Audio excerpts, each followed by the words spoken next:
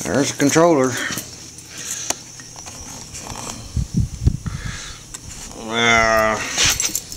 We'll do that in a minute. That is it. Literally. See right here, he's got his transformer coming in for his 5 volts, I guess.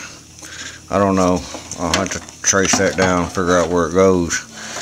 But then there's a touch off in there, and then I'm guessing that that was his kill switch, E-stop.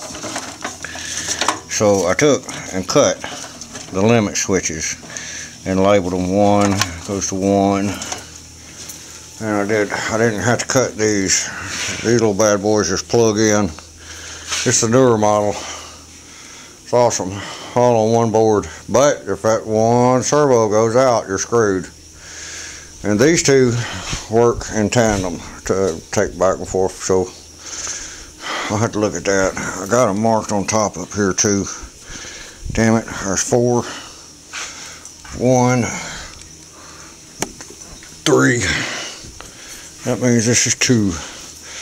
I need to put a mark on it right here. That's where I need to put them. I barely can see them. Well, there you go. We're all right there. I don't know what the foot pedal was for. And that's pretty cool.